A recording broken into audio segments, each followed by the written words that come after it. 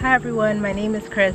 My husband, our 5 kids, and I have been vegan for almost 4 years now. And one of the things that's helped keep us vegan is being able to easily veganize some of our favorite foods from way back when, before we became vegan.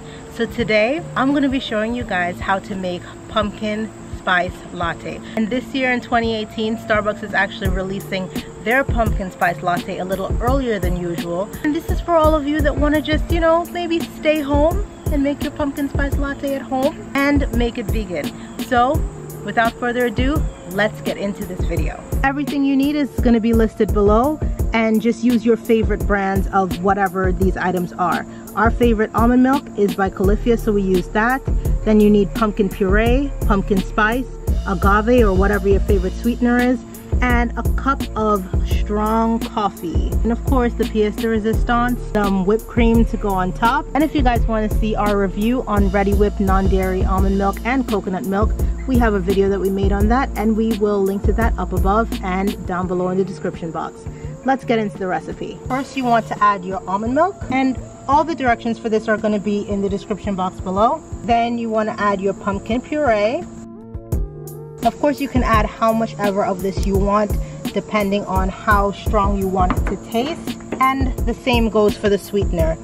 I don't like it to be too sweet, so I just add a couple drizzles of agave. And then we're gonna go ahead and mix this on medium. You kind of want it to get warmed up and a little frothy. It already smells really good. And once it's all heated up, you want to go ahead and froth it up using a blender or your frother, and that'll help it get that nice latte look.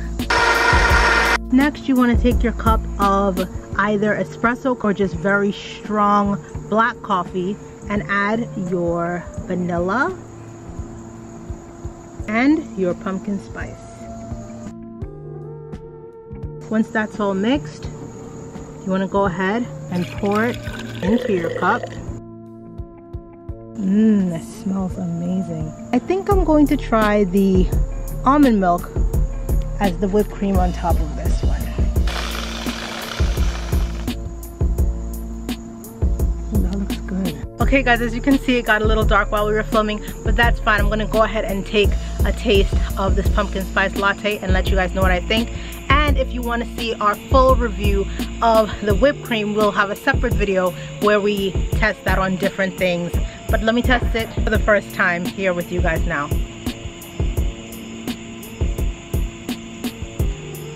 Oh my gosh.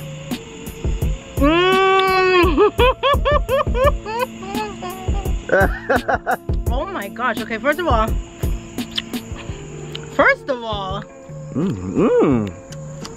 that whipped cream though? First of all, okay, you're like tilting the camera down. First of all, that whipped cream is amazing. This,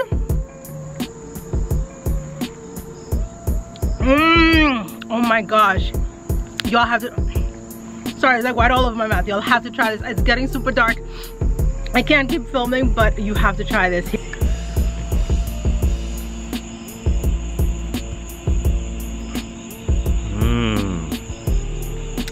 Oh my gosh.